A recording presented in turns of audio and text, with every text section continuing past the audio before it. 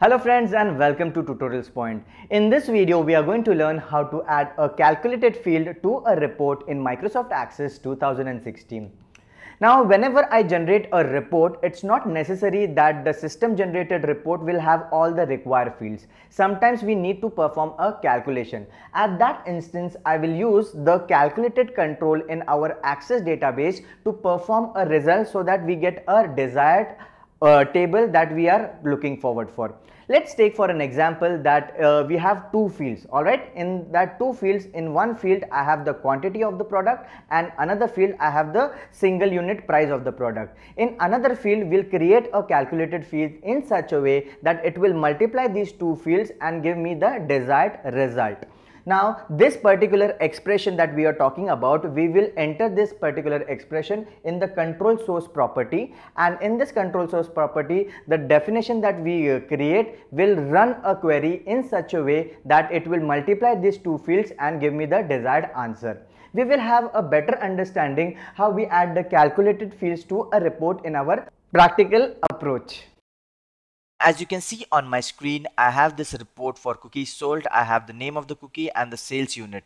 Now we will try to add a field where it will tell me the number of the total number of cookies, that is fudge brownie, how many quantity has been sold. Alright, so in order to do that, I will move to the view tab, and under the view tab I will move to the design structure. So the moment I go to the design view, I have this particular layout with me. Now under this layout, let's go ahead and add some field. I will close this property sheet.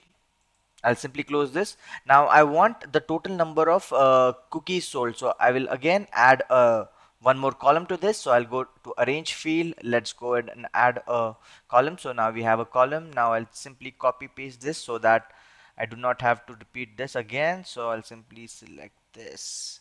Give me a moment. All right, just a sec. Yes, now I have it. I'll name this as total sold, and the next unit which we will be adding is the sum unit. So I want the sum of the total cookies sold. Alright, so I'll simply delete this.